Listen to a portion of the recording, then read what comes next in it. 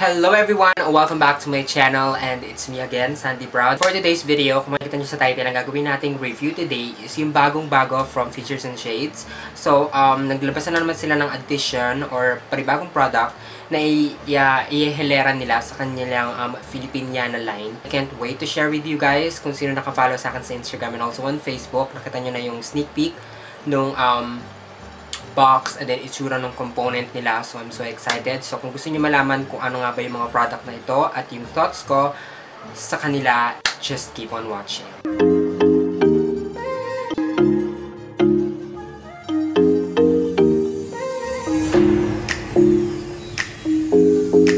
Okay, so before that, kailangan na natin basahin yung kanilang pa-card. We have this mini card na ang cute-cute. Tapos, nandito lahat yung mga information. And then, syempre, yung price. In celebrating the unique charm of the Filipina identity, we would like to introduce a new addition to our Filipiniana family, the FS Cheek Mousse. This cream-to-powder blush contains a rich formula and it's easy to blend. It includes 3 flattering shades that reflect the beautiful parade of colors. Each retails for only 249 pesos. So, ang nakalagay dito, not tested on animals, infused with vitamin E, buildable coverage, and made for the Filipina. Okay, so ayun na lahat yung mga information nitong product na ito. And then, this one is retail for 249 pesos. It's not really bad. But, tignan natin po kung maganda ba yung coverage niya or sinasabi kasi sa product, it's buildable. And we'll see kung perfect nga ba siya sa ating mga Filipina skin tone. Okay, so ganito yung itsura ng kanilang packaging. And kung makikita nyo yung box niya is really gorgeous. Brown color with touch of gold accent. Tapos, andun yung logo ng isang Filipiniana. And then, dito sa unahan, we have the Filipiniana Cheek Mousse. Then, sa gilid, dalawang logo ng FS Cosmetics. And then, sa ilalim, yung information ng product. We have net with 8 grams. Love Your Beauty, made in Taiwan.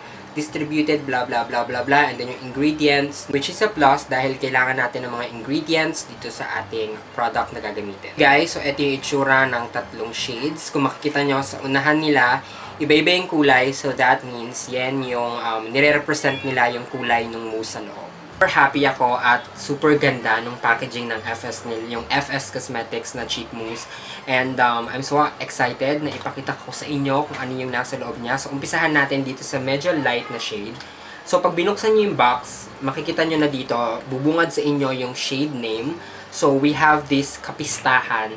So, ang cute-cute, ano tayo, back on 80s or 90s na yung mga pista sa atin dati, yung mga fiesta sa atin dati na super ang sarap pumunta. May mga rides, may mga, alam nyo na, yung mga kakaiba-kakaiba natin, kakaiba-kakaiba. Mga gusto natin kakaibang makita, ganon, yung perya. So, ganito yung itsura niya sa loob. So, ito yung itsura ng kanilang cheek mousse. So, i-close ko kayo sa akin ng konti para makita nyo yung ganda ng detalye ditong cheek mousse nila. Ganito yung itsura ng cheek mousse nila. Kung makikita nyo sa gilid, may Filipiniana na nakaprint. And then, yung FS na logo. And then, cheek mousse dito sa gilid. Yun yung sa gilid ng lid. Then, sa unahan, makikita nyo ulit yung ating napakagandang Filipiniana logo. And then, sa ilalim, you will see the shade name. Sa ilalim, makikita nyo yung shade name, tapos yung kulay ng mismong cheek mousse. It comes with a transparent component na kitang-kita yung shade sa ilalim, kaya bongga siya. So, once na inopen nyo siya, meron siyang film sa ibabaw para maprotektahan yung mismong product sa loob. And then, super easy lang niyang buksan. Ganyan!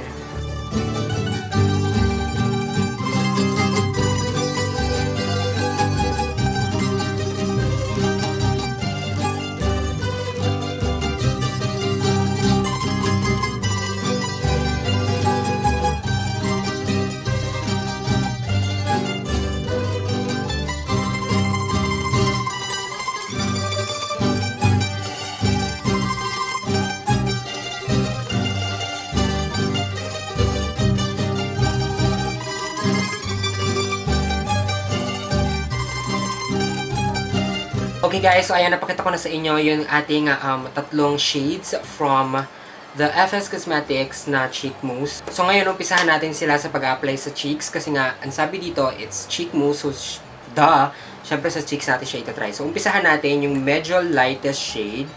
So, unahin natin si Kasal. Okay? So, I think this one is perfect sa mga bride, if you are a makeup artist, and if you want to, if you are looking for a very subtle and parang skin lang din yung blush. So, I think I'll go with this Kasal kasi perfect siya for the wedding. So, tignan natin yung texture niya. Oh! It's a cream, pero once na iniswirl nyo na yung finger nyo, nagiging powder siya. So, let me zoom in. Ayan. Tignan nyo. Nagiging powder siya. So, let's swatch natin siya dito. See that? May mga, ayan o, may mga chunk siya ng pigments na once na parang nag-warm na siya sa skin nyo, nagiging powder na siya. Okay, now tignan natin sa cheeks. Hindi ko alam kung dry talaga yung product nila or baka dahil nga dun sa powder. We'll see. So, mag-apply lang tayo dito. And tignan natin kung madaling mag-blend yung product nila. So, I'm gonna use my ring finger to blend.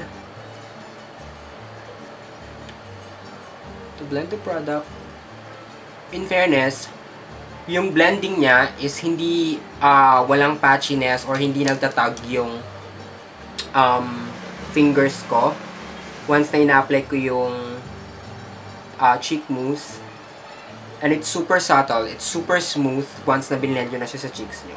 Yun nga lang, kung papansin nyo, once na nagpipick up kayo ng product dito sa mismong component, feeling nyo drying pero hindi siya drying kasi nga kaya siya nagiging drying tignan dahil nga yung powder niya, once na na-blend nyo na siya sa component, ayan, may lumalabas na mga parang particles. Particles ba tawag? Ay, yung powder, yung pigment. I think this Kasal shade is my new favorite for my cheeks. Super ganda. I love it. Super natural and ang ganda nung nabigay niyang flush nung kulay sa akin. See that? And it's buildable nga. Yes. So, tignan natin kung bonggo siya sa eyes. Maglalagay ako sa eyes ng very, very light. So, again, shade Kasal na lang din. So, hindi naman natin siya tatanggalin na. Perfect din siya for the eyes. Ating mga working student or ating mga workers na ayaw nila ng super putok na eye makeup, I think this one is perfect. Kasi meron na kayong 2-in-1. Hindi ko lang siya mare-refer sa lips kasi nga nagpa-powder siya, so hindi siya maganda sa lips. I think hindi siya long-lasting pagdating sa lips. Kasi once na kumain kayo, burado na siya, besh. Alright guys, so ito yung shade na Kasal sa ating lips, sa ating cheeks and then sa eyes. Kung makikita niyo naman, it's very fresh. Yung nabigay niya sa ating yun na, yung look natin, it's very natural. Parang perfect na perfect for everyday. And then yung texture niya, it's a bit drying. But I think gawa yon nung mismong powder na naka-indicate or dito sa ingredients nila, which is yung powder nga. So para feeling niya medyo drying. It blends on my skin really, really smoothly. Parang alam niyo na, skin niya na lang din. And I hope na medyo tumagal talaga siya. I hope na long-lasting siya sa cheeks. Pero feeling ko naman long-lasting siya kasi it's a powder, it's a matte to powder finish. So it's a mousse. So I think tatagal naman siya sa ating cheeks. And for the thing naman sa transfer proof, yes, nagta-transfer siya kasi nga nagpa-powder siya.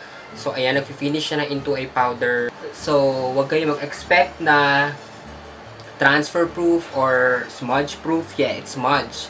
Nag-smudge talaga siya. Siyempre, paano nyo siya i-blend sa skin nyo. Pero for the transfer proof test, yes, nagta-transfer siya. So, madali siyang tanggalin in fairness. Okay, now, ang next naman natin itatry na shade is etong Kaarawan. Ganon din yung kanyang texture. Nagpa-powder talaga siya. Ang galing na naisip nila dito. So, ito yung shade na Kaarawan. Medyo scary lang ako sa shade dahil medyo neon yung pagka-orange niya. But, we'll see pag nakalapat na siya sa ating skin. Eh, no, kung makikita niya may mga buo-buong nagaganap doon. Kasi nga nagpa-powder siya.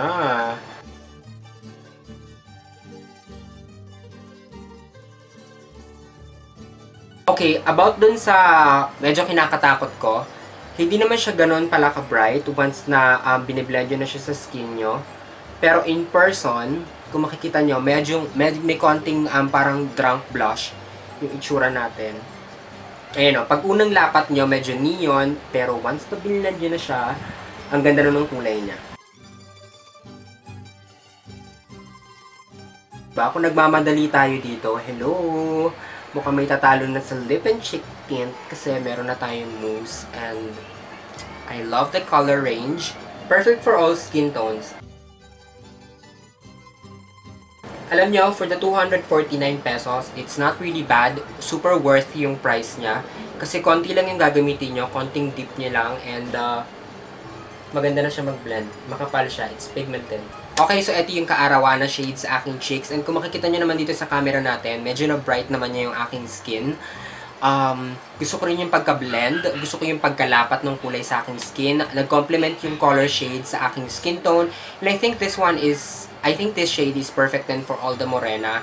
And hindi naman kasi siya ganun ka-powerful yung kulay niya or yung super tingkad ng kulay. And kung makikita nyo naman, it's blend on your skin like ang ganda. Para talagang skin nyo na rin. Ang last shade na kukunin natin, syempre, wala nang iba kundi ang kapistahan. So, ganito yung kanyang shade. Ito yung sinasabi ko sa inyo, may glimpse ng parang shining, shimmering, glittering, splendid.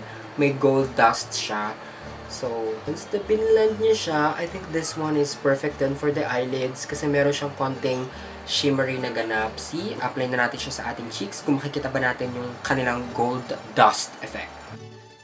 Yes! Oh my God, kita ko dito. I hope na makita niyo talaga siya. Nakaka-fond treat. Yan, meron siyang konting, para na rin tayong may highlight. Nagpa-pop, ayan o, kung makikita nyo, nagpa-pop ng konti yung ating cheeks kasi meron nga siyang konting shining, shimmering, splendid. Pala Tagalog tayo dito kasi masyado po tayong kagalang-galang. Dahil po dito sa ating nire-review na product. Oh. This blush naman, itong kulay naman na to, it's not my go-to blush kasi, yeah, meron siyang shining, shimmering, splendid na ganap. Tapos once na in-apply nyo siya sa skin nyo, ayan, meron siyang konting highlighter na dito. I hope na makita nyo talaga siya sa personal. Makikita nyo, meron, ayan o, may gold shimmer na ganap si cheek mousse ng kapistahan. But all in all, not bad. I love the color. Okay guys, so ayan, nakikita nyo na yung gold. Gusto ko talagang ipakita sa inyo yung gold kasi nag-effort sila dito eh. So dapat makita rin natin, di ba? Ayan, kung makikita nyo dito, meron kayo makikitang parang, or papansin na parang glimpse ng gold. Ayan o, dito sa part na iteli. Tapos kung makikita nyo na since nasa malapit na rin naman kayo, makikita nyo na ngayon yung pag-blend ng maayos ng product. So, dampi-dampi lang ako. Okay guys, so ayun lang yung ating review. So, sana nakakuha kayo ng konting glimpse or an idea kung ano yung mga ipapurchase nyong shade and yung perfect sa shade nyo or sa skin tone nyo. And I think all of the shade is super perfect for all Filipina skin tones. I'm really happy and I'm so impressed dito sa product nilang nilabas. Talagang hindi sila nagmadali, pinag-isipan nila. I love the mousse na magta-transform into a powder finish. Super easy to blend, super easy to work with, no streaky marks. Kung ayaw nyo mag-eyeshadow and gusto nyo lang na naturalan na labanan, na rampa sa daan, rhyme, perfect na perfect lahat ng shades na to. So, it comes with the packaging, super liit lang niya, super travel friendly, you know, hindi siya nakakakain ng malaking space sa bag. The price point is really good, 249 pesos, and super, talagang konti lang yung magagamit nyo dito dahil yung pigmented niya is super poppin'. I think that's it for today's video. Thank you guys so much for watching, and if you are enjoying this video, please give this video a big thumbs up. Comment down below kung ano yung perfect shades or yung gusto nyong shade dito sa ating ni-review. Don't forget to follow me all of my social media accounts. Ilalagay ko na lang yung link ko sa description box down below. And don't forget to hit the notification bell sa gilid na subscribe after nyo mag-subscribe para every time na mag-upload ako is mana-notified kayo. This is me, Sandee, is now signing off. I love you so much and stay tuned for my next video. Bye!